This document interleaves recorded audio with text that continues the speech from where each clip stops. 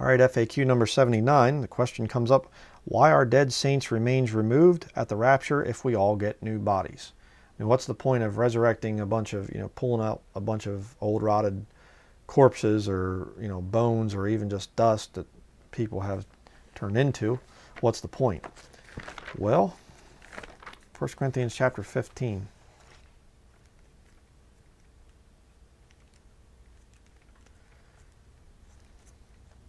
I'll get to it here eventually. 1 Corinthians 15.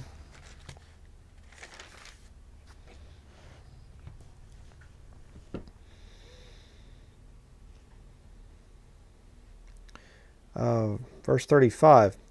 But some man will say, how are the dead raised up, and with what body do they come? In other words, okay, there you're raising up these dead corpses. What's it going to look like? Verse 36. Thou fool, that which thou sowest is not quickened except it die. And that which thou sowest not that body that shall be, but bare grain, it may chance of wheat or of some other grain. But God giveth it a body as it hath pleased him, and to every seed his own body. Okay? If you plant a seed in the ground, and it comes up as a plant, what happened to the seed? Is it still there in the ground? No. It became a plant. It became something new. And in like manner, you get somebody who's a saved, saint, and they die, and they're there in the ground, and at the catching away of the body of Christ, their soul's in heaven, but their body's still down there in the grave. Well, you say, well, just give them the new body in heaven. Yeah, but what do you do with the seed that's there in the ground? Okay, and really, I mean, what kind of a miracle would it be? The dead in Christ rise first, and then the living go up after that.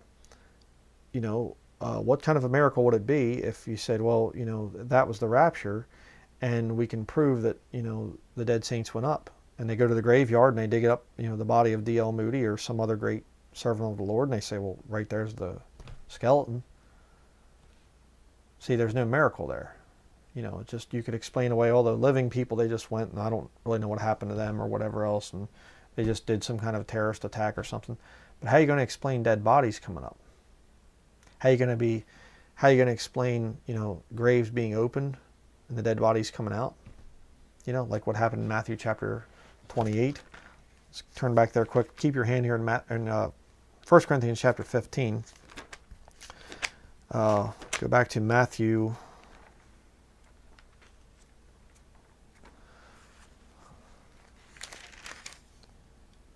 28, I think. Is it 28?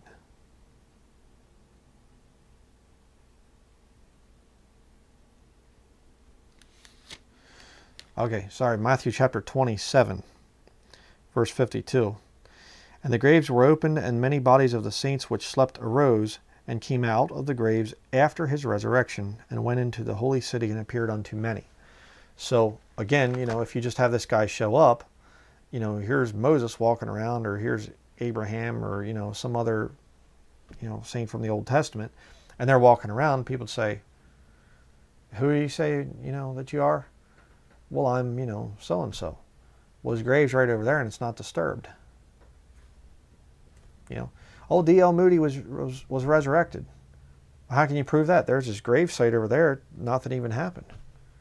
No, at the rapture, those bodies are going to be coming up. That's part of the miracle of the rapture.